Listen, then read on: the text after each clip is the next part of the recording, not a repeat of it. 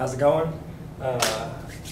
Today we're going to talk about solving equations, okay? Like solving for x, solving for z, solving for a, solving for a variable. Okay, we'll start off slow and pick it up. So if you know the basics, you're more than welcome to skip to the part that you don't know. So, lovely. Let's get going, okay? Now, your goal here is to get x by itself. So you try to get all the other numbers on the other side of the equal sign.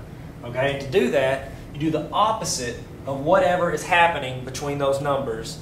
All right, the opposite of addition is subtraction. The opposite of multiplication is division. So whenever you want to get something positive over there, you subtract it, or get something that's added, you subtract it. Whenever you want to do is divide, you multiply. Same and lovely. All right, now that's a positive 2. So to get rid of it, we have to subtract, because the opposite of plus is minus. Okay, and if it's positive, the opposite would be a negative. So we just subtract that same number from that, okay, to get it over there. Okay, we subtract the same number from both sides. We're not changing our problem. We're just moving it, okay?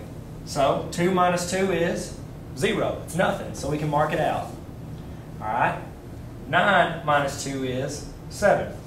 Bring everything else down. X equals 7. So here's the wonderful thing about these. You can always check your answers. Okay, our original problem was 2 plus x equals 9. To check it, we just plug in what we said x was. Okay, if we're saying x is equal to this, it's the same thing. Okay, so we can plug them in and change them. Okay, so we just take out that, put in 7. 2 plus 7 is 9. Does 9 equal 9? Why, yes it does. So good deal. Move on. All right, let's do one a little bit more complicated. Okay, we're still remembering the opposites. We want to go negative and do positive, positive, negative, blah, blah, blah, blah, blah. We have more than one thing on the side of the x, okay? We got more than one number, so we're going to have to get rid of them one at a time. The way I always like to remember, to get rid of, what you get rid of first is whatever is farthest away from the x, okay? On the same side of the equal sign. All right, let's cover up this side of the equal sign. What's farthest away from x? Well, obviously, that 2 is, because that 3 is pretty much holding hands with it. So, if this is farther away, we get rid of it first. All right? Now, what do we do? What's the opposite of a minus? Add. So we add 2. Our goal is to do the opposite so that way they equal 0, so that it's gone from that side. Okay, you don't have to know the specifics. You just know to get rid of it, you do the opposite. So, subtracting 2, adding 2, that equals 0, so that cancels out. 25 plus 2 is 27. Bring that back down. It's nice if you go straight down, that way you keep everything in order. Okay? If I'm going too fast, hit pause, slow down, whatever. Okay? Now, whenever a number is right next to it like that, that means multiply. Okay? That means that you're multiplying 3 times this x. Okay? The opposite of timesing something is dividing. So, we divide by 3. Okay? 3 divided by 3 is 1. Okay? So, that's like 1 times x would be the same as x. That cancels out. Just divide 27 by 3, which would be 9. X equals 9. If we want to check, we can plug it back in. 3 times 9 minus 2 equals 25. 3 times 9 is 27. 27 minus 2 is 25. 25 equals 25. Wonderful. This is our goal, is to get all the stuff with x's on one side, all the regular numbers on the other side. Okay? The way I like to do it, because I like to keep things positive, take the smaller number that's with the x and put it over here. That way you're subtracting it and you know it's still going to be a positive number. Okay? It doesn't matter, whatever way works for you. So, I got to get 2x over here. Alright, to do that, I'm moving the whole thing. So I'm not dividing by 2. Okay, that's a positive 2x, so the opposite would be negative. So we have to subtract 2x from both sides. Okay, and it only applies, since we're adding and subtracting, it only applies to one part of it. Mark that out. 2x, or 4x minus 2x is 2x. Bring everything else down. We're keeping it in order. What's the opposite of adding 9? Would be subtracting 9. This cancels out. Be negative 15. That's 2 times x, right? Opposite of 2 times x. So we want to get rid of the 2. The opposite of timesing something is dividing. Okay, so divide by 2. That cancels out.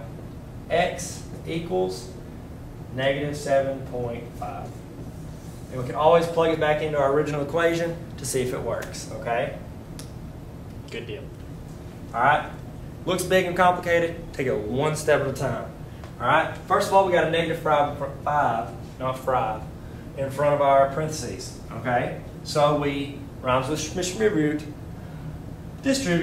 So we distribute it in there to both of those. Bring everything down. Negative 5 times x is negative 5x. Negative 5 times positive 1, negative 5, equals 3x plus 1.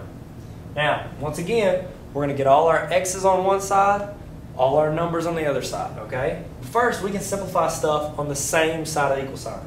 Let's cover up this. Anything that goes together? Why, yes, there is. 2x and 5x. 2x minus 5x is negative 3x. All you do is you do 2 minus 5, which would be negative 3. Keep it in front of the x. Bring down the negative 5, and then bring down everything else, because there's nothing over here that can mix together. It's like playing a PlayStation game on an Xbox. They don't mix together. Okay?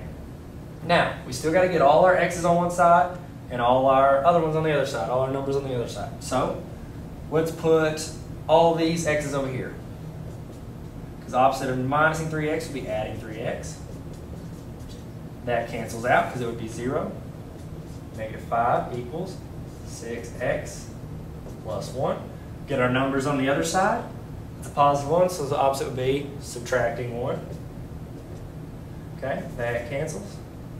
And then that would be negative 6 equals 6x. Last step, got to get rid of that 6. It's 6 times x. The opposite would be divide by 6. That cancels out. Be negative 1 equals x. The end. Okay. Last one. This is an easy one.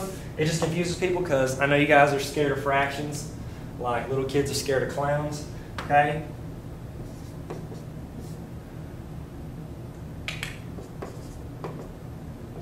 Okay. All you do is, this is not that complicated. Take it one step at a time, just like we did. Remember, when you're getting rid of stuff, whatever is closest to the x, move it last. So we're moving what's farthest away. 2 and x, they're playing Red Rover, holding hands like that, so we got to get rid of the negative 3 first. Okay? It's being divided by negative 3, so the opposite of divide is multiply. So we multiply by negative 3 on both sides. Okay? And that little dot means multiply. So, we do the opposite. Opposite of divide is multiply. 4 times negative 3, negative 12. Bring down the 2x. Get x by itself. Divide by 2. X equals negative 6. Want to check it? We'll plug it in. That's the end. Have a good day.